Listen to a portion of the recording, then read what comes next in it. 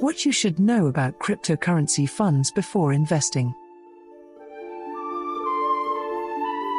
The long-awaited Bitcoin Futures Exchange Traded Fund, ETF, began trading on the New York Stock Exchange on Tuesday, marking a watershed moment in cryptocurrency's ongoing rollout. The new ETF, dubbed the ProShares Bitcoin Strategy ETF, BITO, joins a small but growing group of funds that provide exposure to digital currency. The new Bitcoin-linked fund enables traders to speculate on Bitcoin without directly purchasing cryptocurrency or opening an account with a cryptocurrency exchange. Investors can purchase and sell the fund in the same way they would any other stock on the exchange, which simplifies the process of getting started. By opening the doors to mainstream investors through Bitcoin ETFs, a large number of investors can participate in Bitcoin indirectly without actually holding the digital asset, alleviating many newcomers' concerns, says Peter Jensen, CEO of blockchain payments company RocketFuel Blockchain. However, the road to more crypto exchange-traded funds appears to be rocky, according to experts, despite the fact that many fund companies would love a piece of the healthy fees associated with running an ETF based on the trendy asset. And this desire comes at a time when fees on traditional assets such as stocks have been reduced in response to increased competition for new assets. Here are the few crypto ETFs that are currently available, as well as the funds that traders can anticipate in the future. Bitcoin ETFs, the funds that are currently available. Bitcoin exchange-traded funds, ETFs, can be classified into two broad categories, depending on how the fund owns the cryptocurrency and provides exposure to investors. Physical exchange-traded funds, ETFs, that are backed by actual bitcoins. ETFs that invest in crypto futures contracts that are traded on an exchange. At the moment, the SEC is considering the majority of applications for physical ETFs, but there has been an increase in the number of applicants for futures ETFs over the last year or so, says Sui Chung, CEO of CF Benchmarks, a subsidiary of Kraken, a cryptocurrency exchange. While this may seem like a minor point, the ability to buy and sell cryptocurrency via the ETF structure opens the asset up to new investors. Bitcoin ETFs enable mainstream institutional investors to access Bitcoin without having to worry about storing it in hot wallets, which are more vulnerable to hacks, or about the regulatory and fiscal implications associated with buying it directly on a decentralized cryptocurrency exchange, says Kay Kamani, managing director of Spectre.ai, a brokerless trading platform.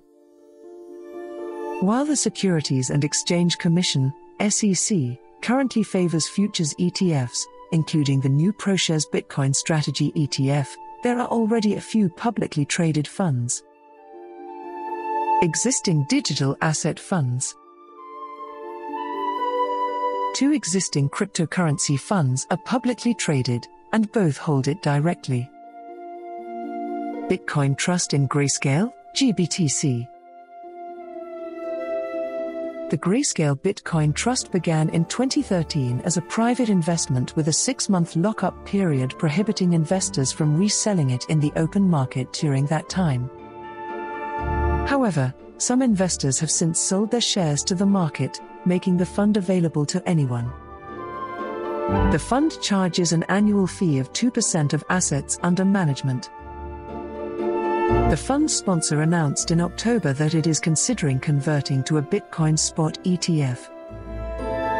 The fund would enable investors to track the price of Bitcoin through a familiar exchange-traded fund structure. Bitwise 10 Cryptocurrency Index Fund, BITW.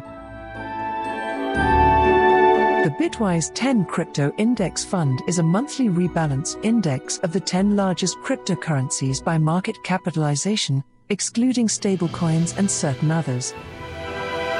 It began trading publicly in 2017 as a private investment for accredited investors. The fund charges an annual management fee of 2.5% of assets. Bitcoin Bitcoin, which accounts for the majority of the fund's assets. Ethereum, Cardano, and Solana are the fund's largest holdings. Additional cryptocurrency-related funds. At least one fund, the Volt Crypto Industry Revolution and Technology ETF, BTCR, has circumvented the SEC's preferences and recently gained trading approval. The SEC approved Volt Equities ETF, which circumvents current SEC restrictions by not investing directly in Bitcoin but rather tracking companies that have a majority of their assets in Bitcoin or generate revenue from Bitcoin-related activities, Jensen explains. ETFs on blockchain technology. For the time being, direct investment in cryptocurrency via publicly traded funds is limited. However, those interested in riding the wave of blockchain technology, the technology that powers these digital currencies, have a few options for investing in funds that own companies riding the wave. Amplify Transformational Data Sharing ETF, BLOK, is the largest blockchain ETF, with top holdings including Hut 8 Mining, HUT, Marathon Digital Holdings, MARA, and MicroStrategy, MSTR, as of October 2021. Siren Nasdaq Next Gen Economy ETF, VLCN, is another player in this space, with top holdings including Silvergate Capital, SI, Marathon Digital Holdings, and MicroStrategy. The SEC and cryptocurrency exchange traded funds. The SEC has thus far refused to approve any ETFs that invest directly in Bitcoin, despite the fact that numerous asset managers have applied with a similar setup already visible in countries such as Germany, Canada, and Switzerland, Jensen explains. So what is preventing the SEC from approving additional funds or those that directly own cryptocurrency? Experts cite a variety of reasons. Regulatory concerns about ETFs include their fee structures, uncertainty about Bitcoin's true intrinsic value, and, of course, the fact that the underlying asset's regulatory future remains uncertain, Kamani says. Chris Klein, Bitcoin IRA's COO and co-founder, cites additional reasons. According to previous rulings, regulators are concerned about the ability of digital assets to be manipulated, issues of volatility, and a lack of surveillance, Klein explains. Previously, regulators were unsure of how cryptos worked, he explains. As they gained familiarity with the space, the SEC began to grasp how these assets are stored, secured, and reconciled in a manner consistent with traditional finance. However, another significant reason the SEC prefers futures ETFs over physical ETFs is pre-existing regulation, according to Chung. At the moment, the venues where the majority of cryptocurrency trading occurs, exchanges, are not legally required to follow existing capital market regulations, such as the Securities Exchange Act, he explains.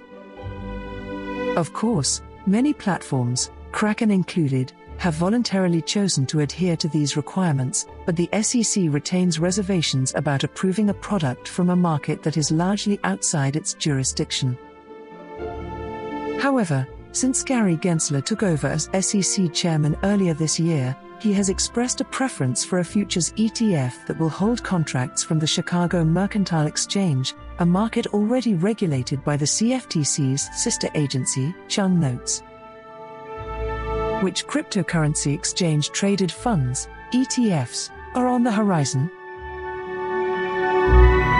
While the SEC may be dragging its feet on cryptocurrency ETF approvals at the moment, experts believe this is largely temporary and point to already existing crypto ETFs in Canada and Europe.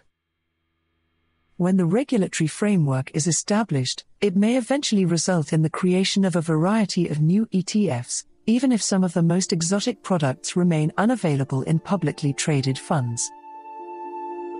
Once the regulatory kinks are worked out, ETFs will follow, Kamani predicts. In the case of cryptocurrency ETFs, We are unlikely to see anything other than Bitcoin and Ethereum in the short term, but we are likely to see variation in the future as the SEC begins to regulate the industry more aggressively, says Ben Weiss, CEO and co-founder of CoinFlip, a network of cryptocurrency ATMs. And when can traders expect to see a slew of new crypto ETFs? Crypto ETFs are unavoidable, Klein asserts. A product of this nature will eventually be developed because there is a market for it, but the timeline remains uncertain. Increased regulation, which can help create safeguards for cryptocurrency, could also help bring a broader range of fund companies into the crypto space. While a number of crypto-specific ETFs have been proposed by firms such as Valkyrie and Cryptoin, a number of new applications have come from traditional players such as Wisdom Tree, Invesco, and ProShares, Chung notes. While a clear regulatory framework and industry standards will aid in the development of a wave of crypto ETFs, do not expect the industry to securitize all crypto products. ETFs based on more exotic crypto creations such as unregulated decentralized trading exchanges, lenders, staking, or farming high-yield investment programs are unlikely to be approved in the near future, Kamani says. He argues that these products' inherent security risks preclude them from being classified as traditional ETFs. In conclusion, while traders await the SEC's approval of cryptocurrency exchange-traded funds, they are not restricted from trading the currencies directly. It's simple to get started with a cryptocurrency exchange like Binance, particularly if you're already familiar with online brokerages. By using a low-cost cryptocurrency exchange, you can avoid some of the hefty management fees levied by existing ETFs, which can be as high as 2% or 2.5% of your invested assets per year. Thus, investors hoping for a robust market for cryptocurrency exchange-traded funds will have to wait until the SEC decides how to proceed.